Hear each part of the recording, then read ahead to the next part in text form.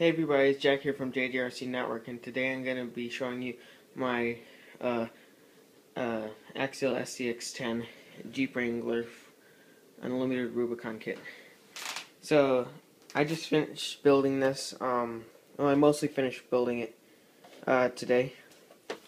And what I've done was, I've mounted the roll cage onto the body just to see what it looks like.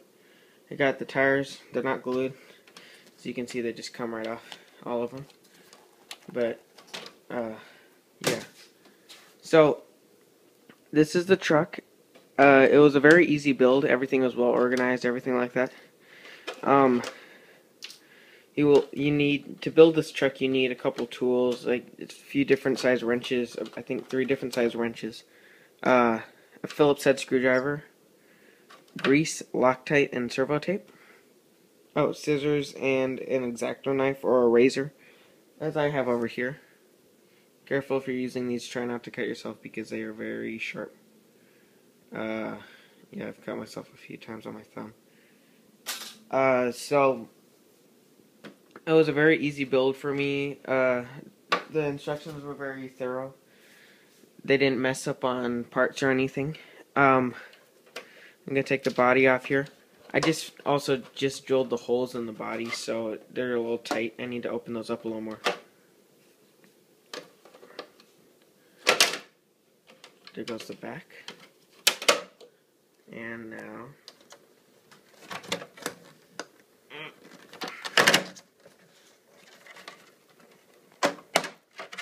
there's one. And here is, yeah. Okay. So I'm going to take the body off now.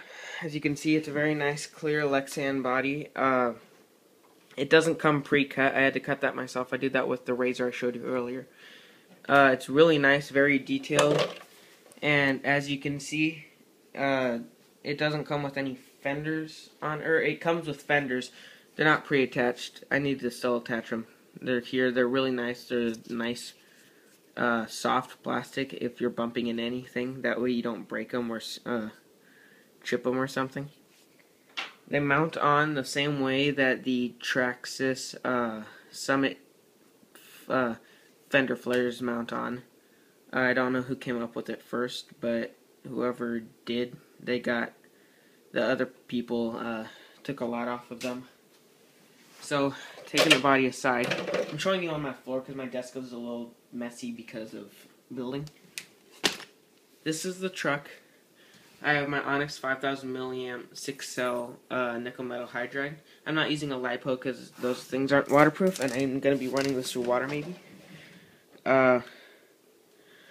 So, these tires are very sticky. I'm going to go from front to back, by the way. These tires are very sticky. They're malleable. They're a really nice tread pattern, and I like them so far. I haven't gone out running with this thing yet because it's not 100% put together. So, as you can see, the battery is mounted in the front here because this steers. Yeah, so the battery's mounted in the front. It's supposed to be mounted in the back. That's why this loop is here. It's not focusing very well today. That's why this loop is here. And that's also why there's holes drilled here and here. It's supposed to be mounted in the back for a little bit better center of gravity. And I really don't agree with that. I think it should be mounted in the front. I'm not a hardcore crawler guy. But from what videos I've seen before, the more weight you have in the front, the better. That way, if you're going up a hill, you're not going to be dragged down by the back. You're going to get a lot of traction on the front tires.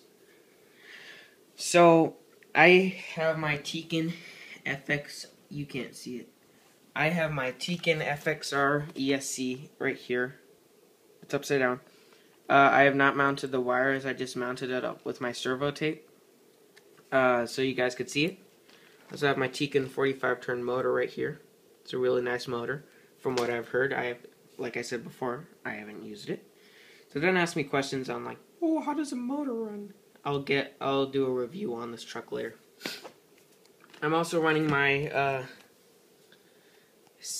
Savox servo that I had in a different review before. I've ran the servo itself in a different car.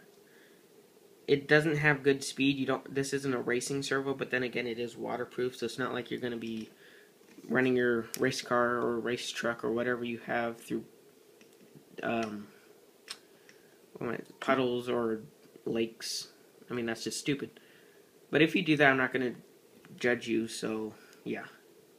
I thought the servo was kind of a weird mount because it moves up through the chassis, and as you can see here, when I move the front axle up all the way, see the tip of that horn there? It gets caught up on this, so I'm going to try to move the servo back a little bit, and it should give it better suspension travel. I'm going to be doing a video later on how to, for free, increase your, I don't know what it's called.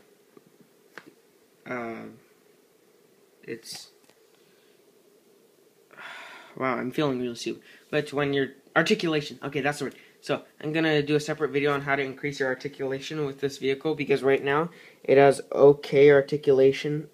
I mean, I can fit with the battery in the front here. I can fit my fist under like that, and all 3 other tires on the guy, and I can lift it up to about the height of a soda can. I mean, this doesn't look like very much. Then when I put it down, it's a lot actually. But yeah, I could increase this a little more by doing the thing I told you about the servo earlier. So yeah. Later I'm also going to be doing a review on the motor and ESC. Probably a separate video at first, like a review on the motor and then a review on the ESC. Then I'm going to do a full package video or something. I'm also going to be doing a semi-build video on this. What it's basically going to be is me talking about the car while showing you pics of the parts of like an exploded diff. What that means is like the parts all laid out, and then a finished product here, and then an exploded axle, finished product here, exploded transmission, finished product. And I'm not going to actually do a build video, but yeah, I'll be doing what I just explained. And then I'm going to be doing a whole bunch of running videos with this truck because I have a feeling it's going to be really fun. Just squishing the tire. It's really soft and squishy. I don't know if you can tell. Where did I put that tire? Ah, whatever. But I'm going to take this off. I don't know how well you can tell this, but this is a really squishy tire. It's like incredibly soft. It's like Proline's M4 compound or something. It's really soft. You can't really get that on camera, but it's like, wow. So that's the car. Oh, one last thing. I've been trying to get my best shock set up. I thought that the 30-weight oil was the best. And the shocks that come with this are really nice. They're hard anodized aluminum machined. They have machined pistons inside, titanium nitride shafts, aluminum fake piggyback shock reservoirs. Yeah, it's just all really nice stuff that went into designing this truck. It also has 3-link suspension in the front, and the 2 lower links are aluminum.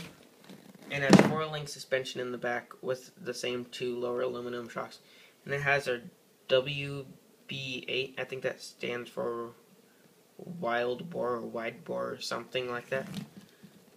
Drive shafts are constant velocity drive shafts. It's supposed to be a lot better because it's a metal-to-metal contact instead of metal-to-plastic, because those used to wear out really easily. And I don't have it right now. Yes, I do. Inside these spare parts, which it comes with a lot, there are these slider shaft outsides. Get to focus.